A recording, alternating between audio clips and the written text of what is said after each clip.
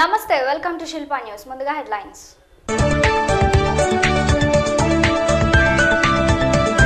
ఎన్నికల ప్రచారంలో భాగంగా 18వ వార్డులో ప్రచారాన్ని నిర్వహించిన వైఎస్ఆర్ పార్టీ అభ్యర్థి శిల్పా మోహన్ రెడ్డి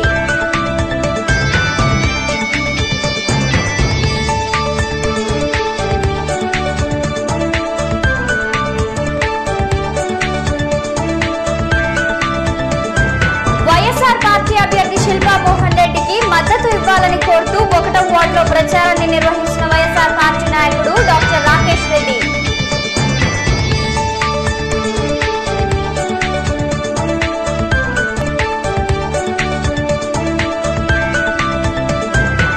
కేశవరెడ్డి చేసిన ఆర్థిక మోసాలపై ప్రభుత్వం నైతిక వైఖరి విడనాడి తల్లిదండ్రులకు న్యాయం చేయాలని ఆందోళన చేసిన కేశవరెడ్డి బాధితుల సంక్షేమ సంఘం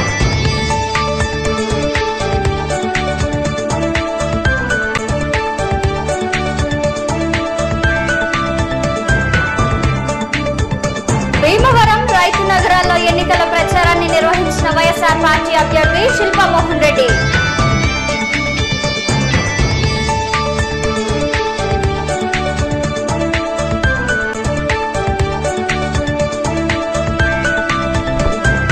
ఆర్యవైశ్యులను ప్రభుత్వం నిర్లక్ష్యం చేస్తుందని రాబోయే ఉప ఎన్నికల్లో తమ ప్రాముఖ్యం ప్రభుత్వానికి తెలిసేలా చేస్తామన్న వైఎస్ఆర్ పార్టీ ఎమ్మెల్సీ కొల్లగట్ల వీరభద్రస్వామి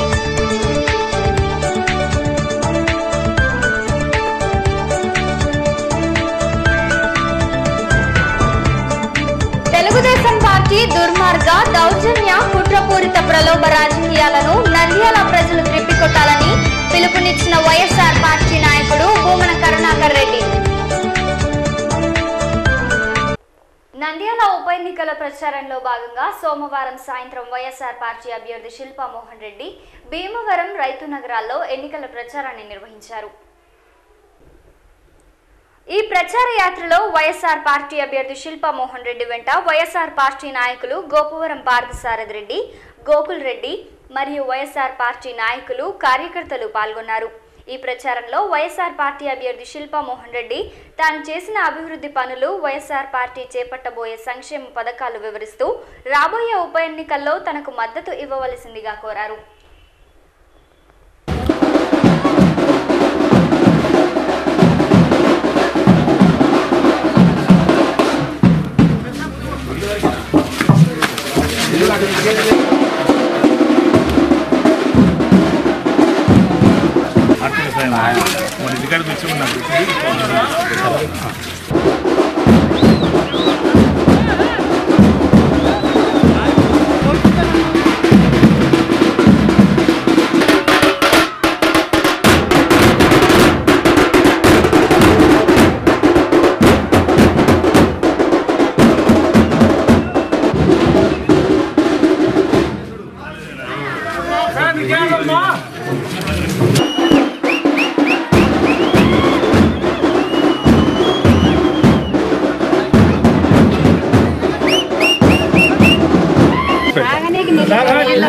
ఇప్పుడే చెప్పినాడు పెద్దరెడ్డి చెప్పినాడు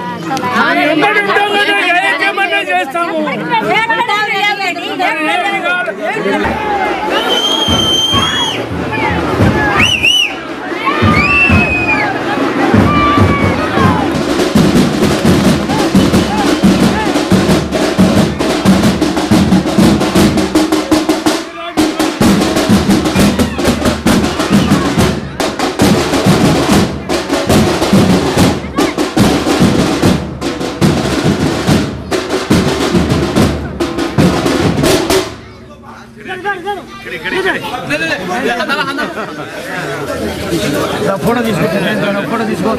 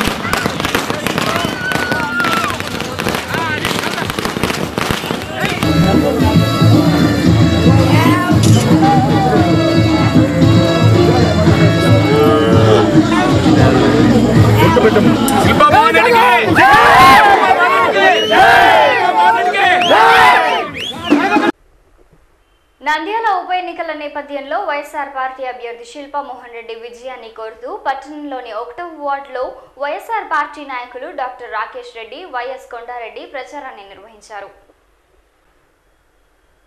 ఈ ప్రచారంలో డాక్టర్ రాకేష్ రెడ్డి, వైఎస్ కొండారెడ్డి, 1వ వార్డ్ కౌన్సిలర్ కన్నమ్మ, సాయిబాబా, ఎర్రన్న, రామచంద్రారెడ్డి, సతీష్ రెడ్డి తదితర వైఎస్ఆర్ పార్టీ నాయకులు, కార్యకర్తలు పాల్గొన్నారు.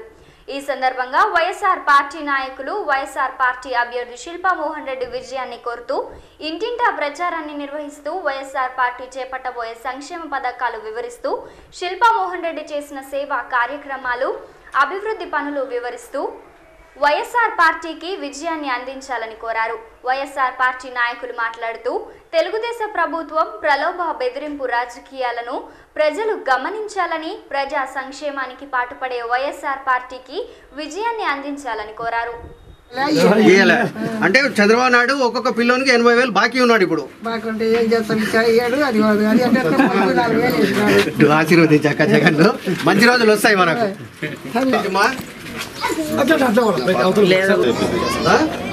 కావాలంటే నీ 30 మంది ఫ్రెండ్స్ తీసుకురా, జగన్ అన్నతో కల్పిస్తాడు. దాదాపు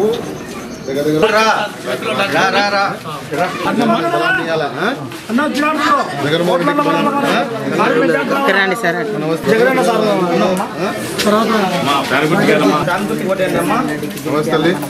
ఖచ్చితంగా ఫ్యాన్ గుర్తు కొట్టేయాలా, జగన్మోహన్ రెడ్డి సార్ బలాన్ని ఇవ్వాలా, శిల్పా మోహన్ని గెలిపియాలా.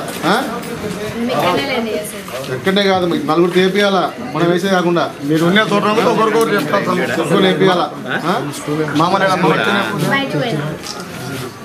సరే సరే సరే సరే అదే రేటు మళ్ళీ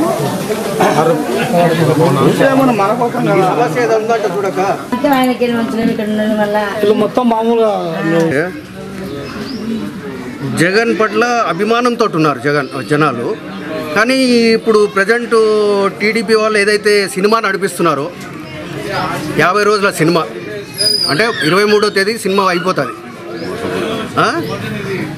గతంలో రాజశేఖర రెడ్డి సారు ఆరోగ్యశ్రీ ఆయన కనిపెట్టింది, 108 ఆయన కనిపెట్టింది. 108 అయితే ఆరోగ్యశ్రీ గురించి అయితే రాజశేఖర రెడ్డి సార్ కనిపెట్టిన తర్వాత ఈవెన్ అమెరికా వాళ్ళు కూడా దాన్ని ప్రారంభించినారు. 108 రాజశేఖర రెడ్డి సార్ మొదలుపెట్టిన తర్వాత మన దేశంలోనే ఎన్నో రాష్ట్రాలలో ఇది మొదలుపెట్టినారు. ఫీజు రియంబర్స్మెంట్ ఇట్లాంటి ఇన్ని పథకాలు చేసిన గొప్ప వ్యక్తి కుమారుడు మన నాయకుడు జగన్మోహన్ రెడ్డి గారు దానికన్నా ఎక్కువ చేయాలని తపంతో ఉన్నారు. ఇక్కడ ప్రచారం కంటే సొంత ఇంటికి వచ్చిన విధంగా ఉంది. ఇది జగన్మోహన్ రెడ్డి గారి ఒక ఇంకో ఇల్లులాగా ఉంది. ప్రజలు జగన్మోహన్ రెడ్డి గారిని, వారి తండ్రి గారైన స్వర్గీయ డాక్టర్ వైఎస్ఆర్ని తన హృదయాల్లో పెట్టుకున్నారు. ఇక్కడ ప్రజల్లో ఉన్న అపూర్వమైన స్పందన ఉంది. ఎందుకంటే అందులో విద్యార్థుల గురించి కానీ, వయోవృద్ధుల గురించి కానీ, రైతుల గురించి కానీ, అన్ని వర్గాల గురించి, అన్ని వర్గాల బాగోగులను ఆలోచన చేస్తూ ఒక ఆధారాలను బేస్ చేసుకొని ఒక స్పష్టమైన ప్రణాళికతో అమలు చేయబోతున్న అది ఒక మంచి ప్రణాళిక. అది దాన్ని ఎవరు కూడా ఖండించే స్థితిలో కూడా లేరు. ఎందుకంటే దాంట్లో ఒక ప్రణాళిక ఉంది, ఏ విధంగా అమలు చేస్తాము అని చెప్పే మంచి ఆచరణ నిర్వహించే ఒక ఆలోచన ఉంది. గతంలో లాగా ఏదో రైతు రుణమాఫీ చేస్తాము అని మాట మార్చే టైపు తత్వంగా జగన్మోహన్ రెడ్డి గారిది. ప్రతిదీ కూడా ఒక అనాలిసిస్, ఒక లెక్క అన్నీ స్పష్టంగా చూసుకొని ఆయన ఈ కార్యక్రమాన్ని ప్రజల్లోకి తేవడం జరిగింది. నవరత్నాలు అనేటివి భవిష్యత్తులో ప్రజలందరికీ కూడా ఒక అద్భుతమైన జీవనాన్ని అందించేకి సోపానాలుగా ఉపయోగపడతాయని పూర్తి విశ్వాసం ప్రజల్లో ఉంది. ఆ విశ్వాసం అనేది రేపు పొద్దున ఎలక్షన్లో ఫ్యాన్ గుర్తుకు ఓటేయడం ద్వారా చూపించబోతారు. అఖండమైన మెజారిటీ వస్తుంది. ఇది తథ్యం. ఈ 1వ వార్డు హరిజనవాడలో ఇక్కడ మన జగన్మోహన్ రెడ్డి గారు రాజశేఖర రెడ్డి గారి టైంలో మనకు ఆయన చేసిన పెద్ద పెద్ద కార్యక్రమాలు ఆయన పెట్టినాడు బీద వాళ్ళకని. మరి అటువంటి వ్యక్తిని మనం ఇన్నాళ్ళు ఆయనను దృష్టిలో పెట్టుకొని ఆయన కొడుకు ఇప్పుడు జగన్మోహన్ రెడ్డి గారు పెట్టుకున్నాడు. జగన్మోహన్ రెడ్డికి చాలా మిత్రులు, ఆయన బాగా కలసాలా, బాగా ఉత్సాహాలు గెలిపించాలని మేము కోరుకుంటున్నాము. రాజశేఖర రెడ్డి వాళ్ళ ఆయనను మేము ఎంత అభిమానించేవాళ్ళం. కాకపోతే ఈరోజు వీళ్ళు అది చేసినాం ఇది చేసినాం అంటారు. ఇళ్ళ కాడికి ముందుగానే రాజశేఖర రెడ్డి చేసినాడు. రాష్ట్రంలో కేశవరెడ్డి విద్యా సంస్థల అధినేత కేశవరెడ్డి చేసిన ఆర్థిక మోసాలపై ప్రభుత్వం కఠిన వైఖరి ప్రదర్శించాలని, ఆయా విద్యా సంస్థల్లో డిపాజిట్ తిరిగి ఇప్పించాలని కోరుతూ కేశవరెడ్డి బాధితుల సంక్షేమ సంఘం పట్టణంలో ర్యాలీ నిర్వహించి ధర్నా చేపట్టారు. ఈ సందర్భంగా కేశవరెడ్డి విద్యా సంస్థల్లో పిల్లల చదువు నిమిత్తం పెద్ద మొత్తంలో సొమ్ము డిపాజిట్ చేసిన తల్లిదండ్రులు తమ డిపాజిట్ సొమ్మును తిరిగి ఇప్పించాలని కోరుతూ ఆ విద్యా సంస్థపై ప్రభుత్వం నైతిక వైఖరి విడనాడి తమకు న్యాయం చేయాలని పట్టణంలో ఆర్టీసీ బస్టాండ్ నుండి శ్రీనివాస్ సెంటర్ వరకు ర్యాలీ నిర్వహించి స్థానిక శ్రీనివాస్ సెంటర్లో ధర్నా నిర్వహించారు. ఈ సందర్భంగా కేశవరెడ్డి బాధితులు మాట్లాడుతూ తమ పిల్లల చదువు కోసం అప్పులు చేసి ఆస్తులు అమ్మి డిపాజిట్లు చేశామని, ఆ సొమ్ముతో కేశవరెడ్డి ఆస్తులు సంపాదించాడని తమకు ప్రభుత్వం న్యాయం చేయాలని కోరారు. కేశవరెడ్డి బాధితుల సంక్షేమ సంఘం కేశవరెడ్డి ఆస్తులు జప్తు చేసి కేశవరెడ్డి బాధితులకు న్యాయం, కేశవరెడ్డి ఆస్తులను జప్తు చేసి కేశవరెడ్డి బాధితులకు న్యాయం, పేరెంట్స్ చెల్లించిన ఫీజు డిపాజిట్లు వెనక్కు, పేరెంట్స్ చెల్లించిన ఫీజు డిపాజిట్లు వెనక్కు, పేరెంట్స్ చెల్లించిన ఫీజు డిపాజిట్లు వెనక్కు, పేరెంట్లు చెల్లించిన ఫీజు డిపాజిట్లు వెనక్కు. ప్రభుత్వానికి తెలుసు, అయినా సరే సిపిసిఐడి కప్పించిన పేరుతో కేసును తాత్సారం చేస్తున్నారు, కాలయాపన చేస్తున్నారు. సంవత్సరాలు గడుస్తూ ఉంది, అయినా ఆయన ఆస్తులున్నాయి, ఆయన కుటుంబ సభ్యులు జలసా చేస్తున్నారు, అనుభవిస్తున్నారు. ఎవరైతే బాధితులు ఉన్నారో లక్షలు పోసి వాళ్ళు ఈరోజు అప్లపాలైనారు, దివాళా తీసినారు. వాళ్ళ పిల్లలు చదివించుకునే పరిస్థితి ఏర్పడింది. మేము అందుకే కోరుతున్నాం, సిపిఎం పార్టీగా నేను సిపిఎం జిల్లా కార్యదర్శి, నేను కేశవరెడ్డి బాధితులకు మేము సంపూర్ణంగా మద్దతు ఇస్తున్నాం. ఈరోజు కేశవరెడ్డి పట్ల ప్రభుత్వం అనుసరిస్తున్న మెతక వైఖరి మానుకోవాలని చెప్పేసి డిమాండ్ చేస్తున్నాం. కారణం ఏంటంటే ఆయన వియంకుడు మంత్రిగా ఉండడము, ఆయనకు తెలుగుదేశం ప్రభుత్వం బలపరచడము, వీటన్నిటైతే ఆ ప్రభుత్వం ఆ విధంగా చేస్తుంది. కాబట్టి ఆదినారెడ్డి దగ్గర ఆయన బాండ్లు ఉన్నాయి, వెంటనే తీసుకొని వచ్చి ప్రజలకందరికీ పంపిణీ చేయాలని మేము సిపిఎం పార్టీగా డిమాండ్ చేస్తూ ప్రత్యక్ష ఆందోళనలో పాల్గొంటాం. అంటే చాలా బాధాకరంగా ఉన్నారు. మేమంటూ మంత్రాలయం నుంచి వచ్చాము, డిపాజిటర్స్ చాలామంది వచ్చారు. దీని గురించి ఇంతవరకు స్పందన లేదు, ప్రభుత్వం నుంచి స్పందన లేదు, ఒక స్కూల్ తరఫు నుంచి స్పందన లేదు. మరి దీనికి న్యాయం చేస్తే బాగుంటుంది, లేదంటే మేము ఎలక్షన్ రోజు ఇక్కడే తిష్ట వేసి ఓట్లు అయిపోకున్నట్లు చేయాలనే ఉద్దేశంతో మేము ఉన్నాం సార్. పడాల్సిన అవసరం లేదు. ఈ శ్రీ చైతన్య వాళ్ళకి అప్పచెప్పినామన్నారు, వాళ్ళ చెత్త చెదారం మొత్తం మిగిలినటువంటిది చెత్త తీసుకొచ్చి పిల్లలకు పెడుతున్నారు. మీరు ఎంక్వైరీ చేసుకోవచ్చు. అక్కడ డిఏ గారు కూడా, కలెక్టర్ కూడా మేము ఇచ్చేసినాము. అక్కడ ఎవరు పిల్లలు కూడా న్యాయం జరగడం లేదు. మా డిపాజిట్స్ మాకు ఇచ్చేస్తే మేము పిల్లలు ఉన్నటువంటి పిల్లలు కూడా మేము ఏదో స్కూల్లో తీసుకుపోయి గవర్నమెంట్ స్కూల్లో చేర్చుకోవడానికి రెడీగా ఉన్నాము. 10th క్లాస్ అయిపోయినా కానీ కూడా 2 సంవత్సరాలు 3 సంవత్సరాలు అయినా పైసలు చదివించుకోవడానికి పిల్లలు ఇంట్లో దగ్గర కూర్చోబెట్టుకోవాల్సి వస్తుంది. గతంలోనే మేము కేశవరెడ్డి నుంచి ఆఫర్ ఇచ్చినాడు, ఏదో ఇది బాగుంది వడ్డీ రూపంగా మనకు చదివిస్తానన్నాడు. కాబట్టి మళ్ళీ పైసలు చదివించుకోవడానికి డబ్బు ఉంటుందనే ఉద్దేశంతోన మేము ఆస్తులు కానీ ఏదన్నా వడ్డీలకు కానీ ఈ రకరకాల రూపంగా తీసుకొచ్చినాము. ఉన్న డబ్బులు అక్కడ పెట్టేసినాము. ఇప్పుడు మరీ పైసలు చదివించుకోవడానికి మేము ఎక్కడి నుంచి తేవాలి? మా దగ్గర డబ్బులు లేదు, ఇంట్లో దగ్గర పిల్లల్ని కూర్చోబెట్టుకున్నాం. మా పరిస్థితి గవర్నమెంట్ ఆలోచించి త్వరగా మాకు న్యాయం చేసి, అంటే అప్పులు ఉన్నటువంటి వాళ్ళకి కాకుండా మా డిపాజిటర్స్కి ఫస్ట్ న్యాయం చేస్తే పిల్లల భవిష్యత్తు బాగుపడుతుందని మేము గవర్నమెంట్కి తెలియజేస్తున్నాం. స్థలాలన్నీ విరైపోయినాయి కాబట్టి దయచేసి మీరు రిటర్న్ ఇస్తామంటున్నారు, లేదనడం లేదు. పిల్లల భవిష్యత్తుతో ఆడుకుంటున్నారు, దీన్ని గమనించండి. వీళ్ళ యొక్క అకాడమిక్ ఇయర్ అనేది ఒక 1 year ఫెయిల్యూర్ అయినా కాంపిటీషన్ పెరిగిపోతా ఉంది భవిష్యత్తులో. ఇప్పుడు చూడండి, ఏ ఉద్యోగానికి వెళ్ళినా 1000 మందికి 1000 ఉద్యోగాలు ఉన్నాయంటే 20,000 మంది ఉంటారు. 20 ఉద్యోగాలు ఉన్నాయంటే 2000 మంది కాంపిటీషన్లో ఉంటారు. అటువంటిప్పుడు ఒక విద్యా సంవత్సరం కోల్పోతే ఒక విద్యార్థి ఆయన భవిష్యత్తు ఏమవుతుంది?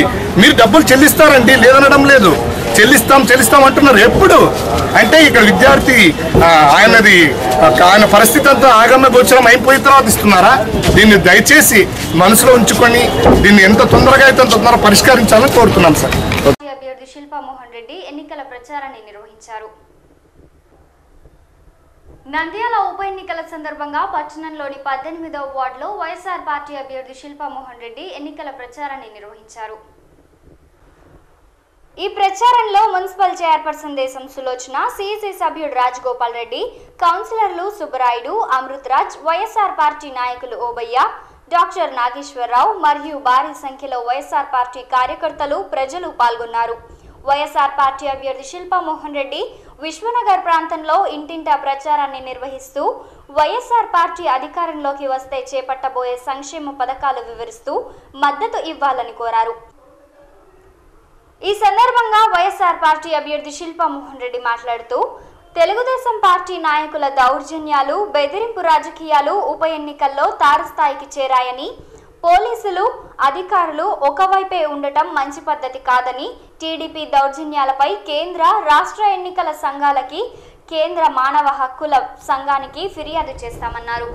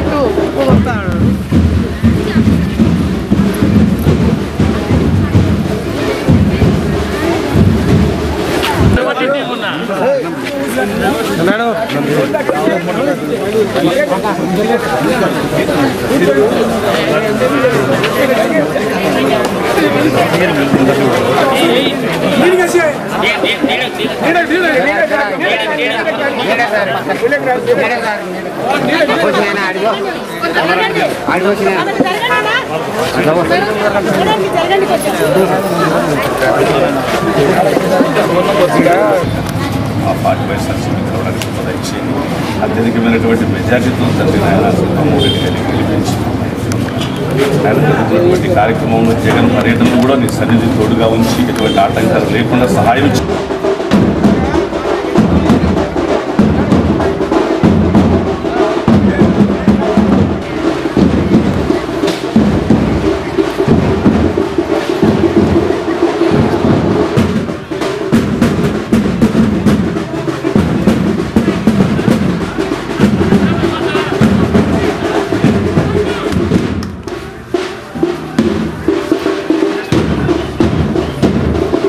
అమృతరాజు అని చెప్పి ఒక ఎస్సీని, ఒక ఎస్టీని, ఒక బీసీని ముగ్గురిని టార్గెట్ చేసుకుని కూడా ముగ్గురు కౌన్సిలర్స్లో వైఎస్ఆర్సీకి సంబంధించినటువంటి మారణాయుధాలు ఉన్నాయి. రాత్రి సోదాలు 40 మంది, 30 మంది, 20 మంది రాసుకుంటారు. అదేవిధంగా లాడ్జీలలో కూడా వైఎస్ఆర్సీకి టార్గెట్ చేసుకుంటారు. మరి ఎన్నికల కమిషన్ ఆల్రెడీ ముందు ఇచ్చాము, మళ్ళీ నిన్న కూడా మనం ఎన్నికల కమిషన్ ఒకటి రాష్ట్ర ఎన్నికల కమిషనే కాకుండా సెంట్రల్ ఎన్నికల కమిషన్ కూడా పంపించాము. అంటే మెయిన్గా టీడీపీ ప్రభుత్వం ఉంది కాబట్టి టీడీపీ లేకుండా జరిగే అవకాశం 1% కూడా లేదు. పోలీస్ యంత్రాంగం అంతా వాళ్ళ చేతులు ఉందని ఇష్టం చేస్తున్నారు. టీడీపీ ప్రభుత్వం పూర్తిగా అరాచకంగా, అంటే ఎక్కడైతే మన వాళ్ళు సపోర్ట్ చేస్తుందో వాళ్ళందరినీ బెదిరించే కార్యక్రమాలు, అదేవిధంగా వర్ణాయుధాలను సోదా చేసే కార్యక్రమాలు, డబ్బులు ఎర్రజూపే కార్యక్రమాలు, రకరకాలుగా ప్రలోభాలు ఎన్ని గురి చేయాలో అన్ని గురి చేస్తారు. నంద్యాల ఉప ఎన్నికల నేపథ్యంలో పాలక తెలుగుదేశం ప్రభుత్వం ఆ పార్టీ నాయకులు నంద్యాలలో అశాంతిని నెలకొల్పుతూ వైఎస్ఆర్ పార్టీ నాయకులపై దౌర్జన్య దుర్మార్గ రాజకీయాలను ప్రజలు ఓటు అనే ఆయుధంతో తిప్పికొట్టాలని వైఎస్ఆర్ పార్టీ నాయకుడు భూమన కరుణాకర్ రెడ్డి పిలుపునిచ్చారు. మంగళవారం స్థానిక వైఎస్ఆర్ పార్టీ కార్యాలయంలో ఏర్పాటు చేసిన విలేకరుల సమావేశంలో ఆయన మాట్లాడుతూ ప్రజలకు మేలు చేసే సైద్ధాంతిక సంక్షేమ పథకాలతో వైఎస్ఆర్ పార్టీ అభ్యర్థి శిల్పా మోహన్ రెడ్డి పోటీ చేస్తుంటే దుర్మార్గ దౌర్జన్య కుట్ర ప్రలోభపూరిత రాజకీయాలను చేస్తూ పట్టణంలో అశాంతిని రెచ్చగొడుతూ హింసను ప్రజ్వలింపజేసి ఎలాగైనా గెలిచి ప్రజల మద్దతు తమకే ఉందని చాటుకోవాలని తెలుగుదేశం పార్టీ చేస్తుందన్నారు. మొత్తం ప్రభుత్వ యంత్రాంగం నంద్యాల పట్టణంలో తిష్ట వేసుకుని ఎలాగైనా గెలవాలని చూస్తుందన్నారు.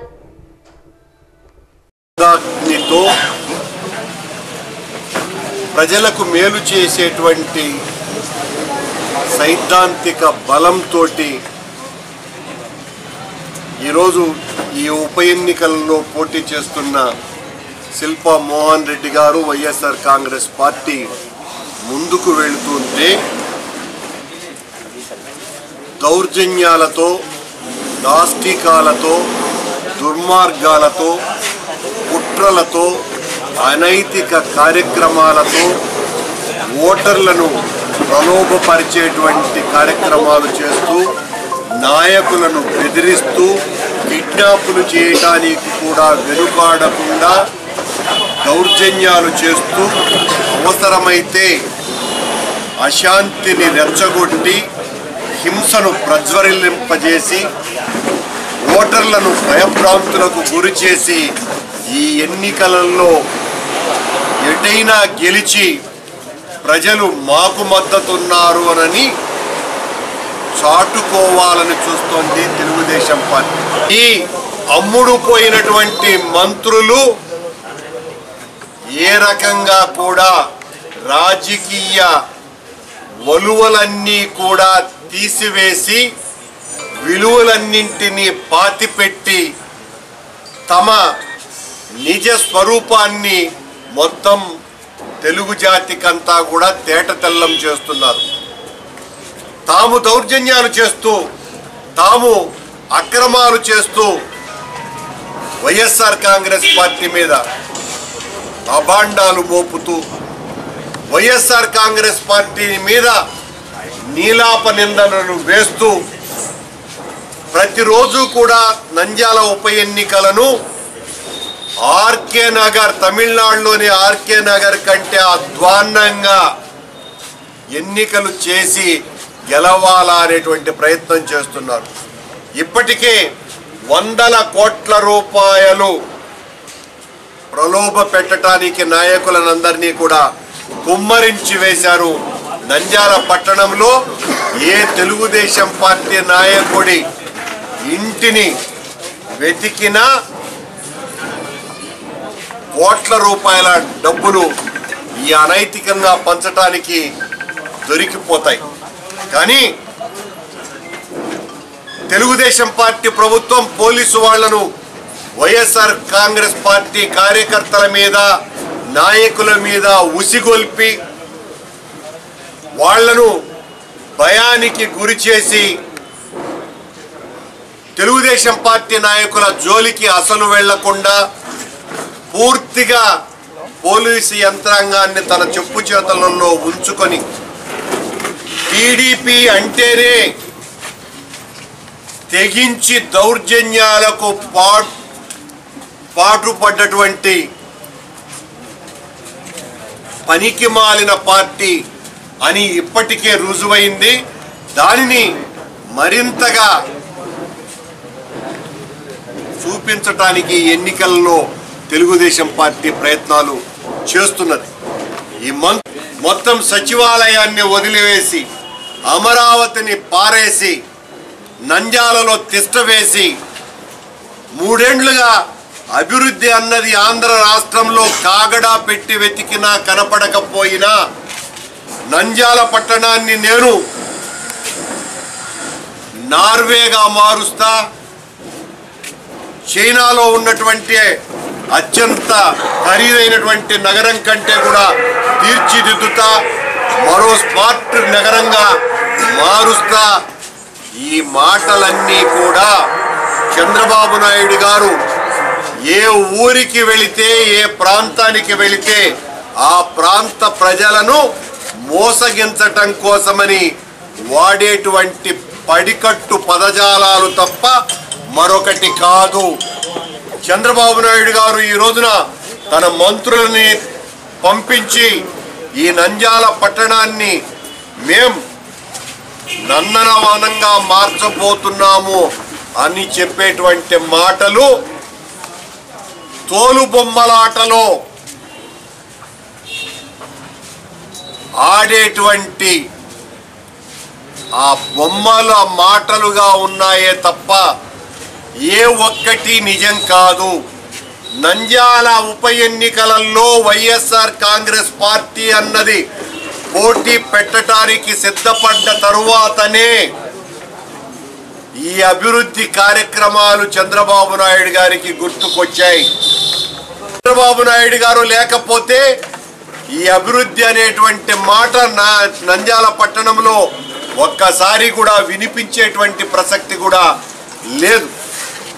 నంద్యాల ప్రజలను మోసగించటానికి అడుగడుగున ఈ రాష్ట్రంలో ఉన్నటువంటి అబద్ధాల కోరులంతా ఒక్కటై తెలుగుదేశం పార్టీగా మారి నంద్యాల పట్టణంలో తిష్ట వేసి ఈ అబద్ధాల దెయ్యాలంతా కూడా నంద్యాలను కమ్మివేసి ప్రతి వీధి వాడకు మీ వాడను అలా చేస్తాం ఇలా చేస్తామని మాయమాటలు మంత్రాంగాలు చేస్తున్నారు. ఇవన్నీ కూడా తంత్రగాళ్ళు వేసేటువంటి పలికేటువంటి మంత్రాలుగా ఉన్నాయే తప్ప అభివృద్ధి చేసేటువంటి అభివృద్ధి కాముకులు మాట్లాడేటువంటి మాటలుగా లేవు. నంద్యాల పట్టణంలో కనీసం అంటే 75,000 మందికి పైగా ప్రజలు దారిద్ర రేఖకు దిగువన బ్రతుకుతూ అత్యంత దారుణమైన దుర్భరమైనటువంటి వాతావరణంలో తమకు ఏ రకమైనటువంటి సౌకర్యాలు లేకుండా సందులల్లో గొంతులల్లో అత్యంత దారుణాతి దారుణమైనటువంటి పరిస్థితులలో బ్రతుకుతున్నప్పటికీ కూడా చంద్రబాబు నాయుడు గారు ఈ 3.5 సంవత్సరాల కాలంలో నంద్యాలను పట్టించుకున్న పాపాన పోనే పోలేదు. నంద్యాల ప్రజలు ఈ రోజున వైఎస్ఆర్ కాంగ్రెస్ పార్టీకి మద్దతు పలుకుతున్నారని 3.5 సంవత్సరాలుగా అబద్ధాలతో కాలం వెళ్ళబుచ్చి ఆంధ్ర రాష్ట్ర ప్రజలను బాబు చేస్తున్నటువంటి ద్రోహానికి నంద్యాలలో ముడుపు చెల్లించవలసినటువంటి పరిస్థితి దాపురించింది. కాబట్టి ఈ నంద్యాలను నేను నందనవనంగా మార్చబోతున్నానని మాయమాటలు మాట్లాడుతున్నాడు చంద్రబాబు. ఇప్పటి వరకు ఏ రోజు ఏ పట్టణాన్ని ఏ పల్లెను గతంలో 10 సంవత్సరాలు ముఖ్యమంత్రిగా ఉన్నాడు, ఇప్పుడు 3 సంవత్సరాలుగా ముఖ్యమంత్రిగా ఉన్నాడు. నాకంటే సీనియర్ రాజకీయ నాయకుడు భారతదేశంలోనే లేడు అని ప్రగల్భాలు పలికేటువంటి ఈ చంద్రబాబు నాయుడు గారి హయాంలో ఈ 13 సంవత్సరాల పరిపాలనా కాలంలో ఏ రోజు కూడా ఏ పల్లె కానీ ఏ పట్టణం కానీ కించిత్తు కూడా అభివృద్ధి చెందలేదు. కాబట్టే గతంలో 9 సంవత్సరాలు అధికారంలో ఉన్నప్పుడు ఆయన పాలనకు ప్రజలు పాతర వేశారు. కానీ మొన్న జరిగినటువంటి సార్వత్రిక ఎన్నికలలో 600 తప్పుడు హామీలు వాగ్దానాలు ఇచ్చిన కారణంగా ప్రజలు గతాన్ని మరిచిపోయి మాయమాటలను నమ్మి అధికారం అప్పగిస్తే వాళ్ళ వెన్ను పూసల మీద నృత్యం చేస్తున్నాడు చంద్రబాబు నాయుడు గారు. ఈ 3.5 సంవత్సరాలుగా ఈ 3 సంవత్సరాల కాలంలో 3.5 లక్షల కోట్ల రూపాయల అవినీతి చేసి భూములు ఆక్రమించి, ఇసుకను ఆక్రమించి, బ్రాండీ షాపుల ద్వారా పొలాలను ఆక్రమించటం ద్వారా లక్షల కోట్ల రూపాయలన్నీ కూడా అక్రమ ఆర్జన చేసి ఆ సంపాదనంతా కూడా నంద్యాలలో అభివృద్ధి పేరుతో కాకుండా అవినీతితో గెలవాలని చూస్తున్నాడు. అభివృద్ధి చూసే ఓట్లు వేయండి అని అడిగేటువంటి దమ్ము చంద్రబాబు నాయుడు గారికి లేదు. నా అవినీతి సొమ్ము మీకు ఖర్చు పెట్టబోతున్నానని ప్రజలను కూడా మలినము చెయ్యాలన్నటువంటి ప్రయత్నం చంద్రబాబు నాయుడు గారు ఈ ఉప ఎన్నికలలో చేయబోతున్నాడు. ఈ ఎన్నిక చంద్రబాబు నాయుడు గారు 6 కోట్ల మంది తెలుగు వాళ్లకు చేసినటువంటి ద్రోహానికి పగ తీర్చుకునే అవకాశం నంద్యాల ప్రజలకు వచ్చింది. పాలక ప్రభుత్వం ఆర్యవైశ్యులను నిర్లక్ష్యం చేస్తుందని రాబోయే ఉప ఎన్నికల్లో ఆర్యవైశ్యులు తమ సత్తాను ప్రభుత్వానికి తెలిసేలా చేస్తామని వైఎస్ఆర్ పార్టీ ఎమ్మెల్సీ కొలగొట్ల వీరభద్రస్వామి తెలిపారు.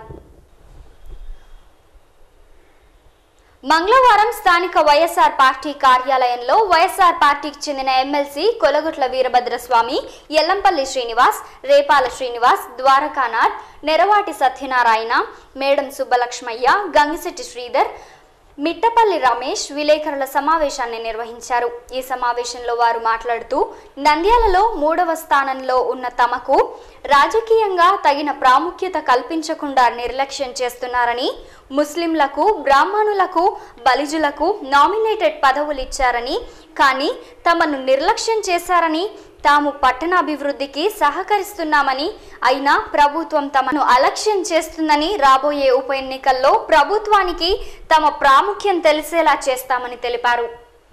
సంతోషిస్తున్నాం. అదే సమయంలో మరి రాజకీయంగా ఆర్య వయసులో ఎక్కువగా చురుగ్గా పాల్గొనరనే ఒక ఆలోచన కూడా ఉండటం, మరి ఈ ఎన్నికల్లో ఏ విధంగా అత్యధిక శాతం ఆర్య వయసులో ఓటింగ్ హక్కు వినియోగించుకోవాలని కూడా మేము కోరుతున్నాం. ఎన్నికల జిమ్ముక్కులో రాష్ట్రంలో ఎవరికీ తెలియవేమో, ఎక్కడ అవసరం ఉంటే అక్కడ ఆయన అత్యవసరంగా కార్యక్రమాలు చేపట్టడం, సౌతి ప్రేమ చూపించడం, అలానే ఆయనకి అలవాటైన హామీలను గుప్పించడం కూడా జరుగుతుంది. మరి నంద్యాల ప్రజలు ఒక విషయాన్ని ఆలోచిస్తున్నారు. ఈ 2014లో ఎన్నికలు జరిగాయి. మరి అప్పుడు అధికారంలోకి వచ్చిన చంద్రబాబు నాయుడు గారు నంద్యాల పట్టణం గుర్తుకు రాలేదా? ఏసీవీ రెడ్డి గారు ఎంపీ గారు, ఎస్పీవీ రెడ్డి గారు ఎంపీ గారు ఎన్నికలు జరిగిన ఫలితాలు వచ్చిన కొద్ది రోజుల్లోనే ఈ నంద్యాల ప్రాంత అభివృద్ధి కోసం నేను తెలుగుదేశం పార్టీకి వెళ్తున్నానని చెప్పారు. మరి స్వర్గీయ భూమా నాగిరెడ్డి గారు సంవత్సరం 3 నెలల క్రితం నేను అభివృద్ధి కోసమే, ఈ నంద్యాల ప్రాంత అభివృద్ధి కోసమే నేను వైఎస్ఆర్ కాంగ్రెస్ పార్టీ వీడుతున్నానని చెప్పడం, మరి ఇంతమంది నాయకులు వెళ్ళినప్పుడు కూడా అప్పుడు రాని చేయని అభివృద్ధి ఇప్పుడు చేయటం అనేది ఎందుకు చేస్తున్నారో, ఎవరు చేస్తున్నారో అనేది పూర్తిగా నంద్యాల ప్రాంత ప్రజలు గమనిస్తూనే ఉన్నారని, మరి ఇది చాలినట్లుగా కేఈ కృష్ణమూర్తి గారు చెప్తున్నారు. ఈ రాష్ట్ర హోంమంత్రి శిల్పా మోహన్ రెడ్డి గారికి కాంగ్రెస్ పార్టీ వాసనలు పోలేదు, అందుకే కాంగ్రెస్ పార్టీలోకి వెళ్ళారని. ఈ రాష్ట్రానికి ముఖ్యమంత్రి ఉన్న మా పార్టీ అధ్యక్షుడే కాంగ్రెస్ పార్టీ నుంచి వచ్చిన విషయాన్ని మర్చిపోయారా కృష్ణమూర్తి గారు అని అడుగుతున్నాం. ఈరోజు మీ క్యాబినెట్లో మీ పక్కన కూర్చుంటున్న 4 మంత్రులు వైఎస్ఆర్ కాంగ్రెస్ పార్టీలో నుండి వచ్చిన వాళ్ళు గతంలో కాంగ్రెస్ పార్టీ కాదా అని అడుగుతున్నాం. ఈ యొక్క రాష్ట్రంలో చంద్రబాబు నాయుడు గారి యొక్క ముఖ్యమంత్రి నాయకత్వంలో అరాచకాలు విపరీతంగా పెరిగినాయనేది గత 3.5 సంవత్సరాల నుంచి కూడా చూడడం జరిగింది. ఎంతమంది వైఎస్ఆర్సీపీ కార్యకర్తలు కావచ్చు, నాయకులను కావచ్చు హతమార్చి ఈ యొక్క వైఎస్ఆర్సీపీ పార్టీని పూర్తిగా నిర్వీర్యం చేయాలని చెప్పి చూసినా కూడా సాధ్యపడక ఈరోజు ఏదైతే అన్యాయంగా 21 మంది ఎమ్మెల్యేలని వైఎస్ఆర్సీపీ పార్టీలోంచి టీడీపీలోకి జాయిన్ చేస్తున్నారో వారిని అనాగరికంగా దాంట్లో 4 మంత్రులు చేశారు. అదేవిధంగా మిగతా వాళ్ళందరినీ కూడా మీ యొక్క అధికార పార్టీ ఎమ్మెల్యేలుగా మీరు చూపిస్తుంటే ఎంత దారుణంగా ఉందంటే రాష్ట్ర ప్రజలందరూ కూడా గమనిస్తున్నారు. ముఖ్యంగా ఈ యొక్క రాష్ట్ర ప్రభుత్వం చంద్రబాబు నాయుడు గారి యొక్క నాయకత్వంలో ఆర్య వయసుల మీద దాడులు విపరీతంగా పెరిగినాయి. దానికి పూర్తిగా రాష్ట్ర వ్యాప్తంగా కూడా ఎంతోమంది వర్తకులు కావచ్చు, వ్యాపారులు కావచ్చు ఇబ్బంది పెట్టి చంద్రబాబు నాయుడు గారి యొక్క పరిపాలన సాగుతుంది అనేది ఈరోజు ప్రతి ఒక్కరికి తెలిసిన విషయమే. ముఖ్యంగా ఈ మధ్యకాలంలో చూసుకుంటే మాచర్లలో చైర్మన్గా ఉన్న మల్లికార్జున, అతను ఎన్ఆర్ఐ, అమెరికాలో ఉంటే అతను తీసుకొచ్చి చైర్మన్ చేస్తామని చెప్పని అతన్ని చైర్మన్గా చేయడం, అతనికి ఒత్తిళ్లు తట్టుకోలేక అతను హార్ట్ అటాక్తో చనిపోతే వాళ్ళ శ్రీమతి శ్రీదేవి గారిని కూడా ఎంతో తెలుగుదేశం నాయకులందరూ కూడా ఇబ్బంది పెట్టడంతో ఆమె ఆత్మహత్య చేసుకుంది. అదేవిధంగా సత్యనపల్లిలో వైస్ చైర్మన్ కావచ్చు, మొన్న ఈ మధ్యకాలంలో కొండపల్లిలో ఉన్న కుటుంబరావును కూడా టీడీపీ నాయకులు ఏ విధంగా బెదిరిస్తున్నారు. ఎందుకంటే ఆర్య వయసుల మీద కావాలని ఈ యొక్క ప్రభుత్వం దాడులు చేస్తుంది. దానికి ముఖ్యంగా ఇందాక మా పెద్దలు నా సత్యనారాయణ గారు కానీ, సుబ్బలక్ష్మి గారు కానీ, ఎవరైనా కానీ ఈరోజు నంద్యాలలో ఇందాక మా ఎమ్మెల్సీ గారు కూడా చెప్పారు, ఏదైతే రోడ్డు వైండింగ్లో మీరు చేశారో రోడ్డు వైండింగ్ చేయమని శిల్పా మోహన్ రెడ్డి గారు కూడా ఇంతకుముందు ఎన్నోసార్లు మొరపెట్టుకున్నా కానీ వ్యాపారులకు న్యాయం చేసి చేయాలని చెప్పే ఉద్దేశంతో వ్యాపారస్తుల కోరికల మేరకు అటు సుబ్బలక్ష్మి గారు కానీ, సత్యనారాయణ గారు కానీ పెద్దలందరూ కలిసి దాని మీద రాష్ట్ర ప్రభుత్వం అప్పుడు ఎటువంటి ఆలోచన చేయకుండా ఈరోజు ఎన్నికలు వచ్చినాయి కదా అని చెప్పని అందరినీ కూడా రోడ్డు మీద పడేసి ఏదైతే వర్తకులు ఉన్న చిల్లర వర్తకులు కానీ, వ్యాపారులు కానీ వాళ్ళకి నిలువు నీడ లేకుండా కనీసం వాళ్ళని అక్కడి నుంచి వాళ్ళకి వేరే చోటకి షిఫ్ట్ చేయడానికి కూడా వీలు లేకుండా కూడా వాళ్ళని ఘోరంగా ఈరోజు నష్టపరిచిన ప్రభుత్వం ఈ యొక్క రాష్ట్ర ప్రభుత్వం. మరి ఎప్పుడు లేని అభివృద్ధి ఈనాడే వచ్చిందా? శిల్పా మోహన్ రెడ్డి గారు ఓడిపోయిన తర్వాత ఈనాడు నంద్యాల ప్రజలంతా కూడా శిల్పా మోహన్ రెడ్డి గారిని ఎందుకు ఓడగొట్టుకున్నామని బాధపడుతున్నారు. ఎందుకంటే పేద ప్రజానికానికి వడ్డీ లేని రుణాలు ఇచ్చినటువంటి వ్యక్తి, మినరల్ వాటర్ ప్లాంట్స్ ఇచ్చినటువంటి వ్యక్తి, ఆంధ్ర రాష్ట్రంలోనే సొంత నిధులతో ఎవరు కూడా ఏ ఎమ్మెల్యే కూడా చేయనటువంటి కార్యక్రమాలు చేశారు. కాకపోతే ఏంటంటే కొన్ని గుర్తింపుగా మైనార్టీ సోదరులు అయితేనే వారందరికీ కూడా ఈరోజు 2 కార్పొరేషన్లు ఇచ్చారు. నంద్యాలలో ఆర్య వయస్సులు 30,000 ఓట్లు 3వ ర్యాంకులో ఉన్నారు. వారికి ఈ పొద్దుటి వరకు కూడా ఒక న్యాయం జరగలేదు. కనీసం ఏదైనా ఒక పదవి వీరికి ఇస్తామనే ఆలోచన కూడా మన ముఖ్యమంత్రి గారికి లేదు. కాబట్టి ఆర్యవైశ్య సోదరి మనందరికీ విజ్ఞప్తి చేసేది ఏంటంటే మనకు ఉండేది ఒకే ఒకటి. ఈ సమయం వచ్చింది కాబట్టి ఓటు హక్కుతో దాన్ని తిరగరాయాలని చెప్పేసి ఆర్యవైశ్యులకు ఒక ప్రత్యేకమైన గుర్తింపు తేవాలని చెప్పేసి నేను కోరుతున్నాను. ఇకపోతే మనకు జైలుకు శిక్ష చెప్పేవారికి కూడా ఒక అవకాశం ఇస్తారు కోర్టు. నీ ఆఖరి కోరిక ఏమీ. ఇప్పుడు ఇంత ఆస్తులు పోగొట్టుకున్నటువంటి వ్యక్తులు కనీసము ఒక నోటీస్ కానీ సర్క్యులర్ లేకుండా ఏం కూడా ఇవ్వకుండా అమానుషంగా ఒక శ్మశానం చేసినట్లు చేశారు. ఇందులో కూడా వారి యొక్క లబ్ధి కోసము ఏదో కాంపెన్సేషన్ ఇవ్వాలనే ఉద్దేశంతో అందరికీ ఒక సర్క్యులర్ పేపర్లు ఇచ్చారు. అయ్యా నీకు ఇంత వస్తుంది. కానీ అది ఎవరికి చెందుతుంది? ఓనర్లకు చెందుతుంది. దాంట్లో 80% నిరాశ్రయులైన వారు ఎవరు? బాడుగకు తీసుకునేవాళ్ళు. ఈరోజు 20 రోజుల నుండి రోడ్డు మీద ఉన్నారు. వారి గుమాస్తాలకు జీతాలు ఇవ్వలేని పరిస్థితి ఉంది. వారికి జీవనోపాధి కూడా లేని పరిస్థితి ఉంది. మరి అటువంటి వారికి అందరికీ కూడా న్యాయం చేయాల్సిన బాధ్యత వారి మీద ఉంది. కాబట్టి మనకు ఒకటి ఆయుధం, రేపు ఓటు వినియోగించుకొని నంద్యాల ఆర్యవైశ్య సోదరులందరికీ ఒక ప్రత్యేక విజ్ఞప్తి చేస్తున్నాం. మీరందరూ కూడా ఓటింగ్ పాల్గొండి. నంద్యాల ఆర్యవైశ్యుల కంటే ఒక గుర్తింపు తీసుకురండి అని చెప్పేసి నేను ఈ సభామూలకంగా విజ్ఞప్తి చేస్తాను. తర్వాత నంద్యాలలో 20,000 ఓట్లు ఉన్నాయి మనకి. కానీ ప్రతి వానికి ఎవ్వరికి ఒక పోస్ట్ లేదు. ఒక ఫారూక్ గారు కానీ నవమాన్ హైదరాబాద్లో ఉన్నాడు, ఆయనకు ఒక పోస్ట్ ఇచ్చారు. ఎందుకు? ఓన్లీ ముస్లింలే. అంటే మన వైశ్యులు ఏమీ పనికివాడు వాడి కింద చంద్రబాబు గారు లెక్కేశారు. ఎందుకంటే ఏ పోస్టు లేదు. తర్వాత 3% ఉండే బ్రాహ్మణ్స్కు బ్రాహ్మణ్ కార్పొరేషన్ ఇచ్చాడు. కానీ నంద్యాలలో మనము 20,000 ఓటర్స్ ఉండి ఏ పోస్టు లేదు. ఉండేది ఒక చైర్మన్షిప్ ఎప్పుడో ఉంటే ఆత్మహత్య తర్వాత ఆ శెట్టి గారికి ఒక పోస్టు కూడా లేదు. కాబట్టి ఇప్పటికైనా కానీ ప్రజలు మేల్కొని తర్వాత మనం బాధపడాల్సి వస్తుంది. ఎందుకంటే మనకు రక్షించే నాయకుడే ఉండడు. ఎందుకంటే ఈ ఏరియాలో సస్యశ్యామలంగా ఉండే నంద్యాల మాత్రమే, వేరే కూడా అంత ఇదిగా లేదు. కాన మన విశ్వాసం అంతా ప్రజలు కూడా తప్పగా ఓటింగ్లో పాల్గొని శిల్పా మోహన్ రెడ్డి గారిని గెలిపించవలసిందిగా కోరుతున్నాము. నంద్యాల ఉప ఎన్నికల ప్రచారంలో భాగంగా తెలుగుదేశం పార్టీ నాయకులు ఎమ్మెల్సీ ఫరూక్, మంత్రి అమర్నాథ్ రెడ్డి, టీడీపీ ఎమ్మెల్యేలు రాజశేఖర్ రెడ్డి, రామకృష్ణారెడ్డిలు, టీడీపీ అభ్యర్థి భూమా బ్రహ్మానందరెడ్డికి మద్దతుగా మునగాల, పులిమద్ది గ్రామాల్లో ఎన్నికల ప్రచారాన్ని నిర్వహించారు. వార్తలు ముగించే ముందు ముఖ్యాంశాలు మరోసారి.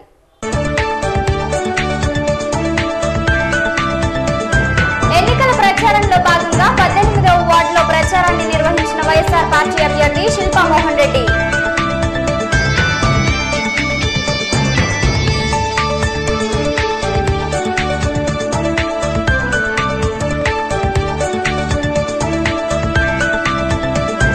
వైఎస్ఆర్ పార్టీ అభ్యర్థి శిల్పా మోహన్ రెడ్డికి మద్దతు ఇవ్వాలని కోరుతూ 1వ వార్డులో ప్రచారాన్ని నిర్వహించిన వైఎస్ఆర్ పార్టీ నాయకుడు డాక్టర్ రాకేష్ రెడ్డి.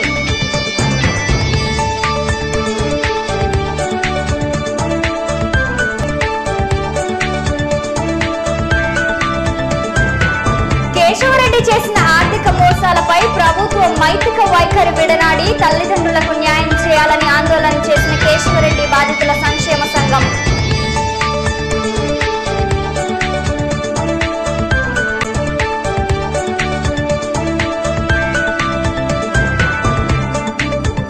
భీమవరం, రైతు నగరాల్లో ఎన్నికల ప్రచారాన్ని నిర్వహించిన వైఎస్ఆర్ పార్టీ అభ్యర్థి శిల్పా మోహన్ రెడ్డి.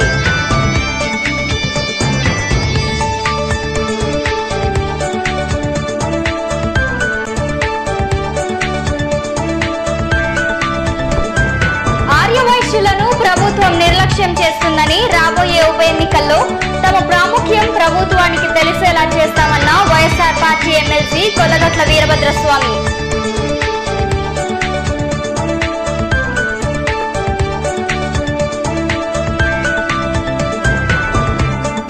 తెలుగుదేశం పార్టీ దుర్మార్గ, దౌర్జన్య, కుట్రపూరిత ప్రలోభ రాజకీయాలను నంద్యాల ప్రజలు త్రిప్పికొట్టాలని పిలుపునిచ్చిన వైఎస్ఆర్ పార్టీ నాయకుడు భూమన కరుణాకర్ రెడ్డి. ఈ వార్తలు ఇంతటితో సమాప్తం. నమస్కారం.